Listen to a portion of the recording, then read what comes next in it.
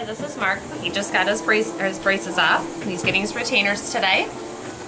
These are what the retainers look like. We have an upper and a lower. He has a case to keep them in. I'm going to show Mark how to take them in and out.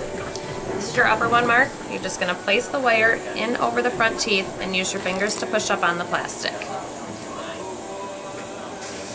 Same thing on the bottom. The wire over the teeth and use your thumbs to push the plastic. When you take them out, there's loops on the tops and the bottom, and that's what you use to take them out. Pull straight up and out. Don't flip them with your tongue, the wires will get loose. You want to make sure that you wear these full time for the first year, taking them out to eat, to brush, and for any contact sports or activities. Always keep them in your case when they're not in your mouth. Don't put them in your pocket or wrap them in a napkin. They can get lost or broken. You want to brush them with your toothbrush and toothpaste twice a day. You can also soak them once a week in denture cleanser.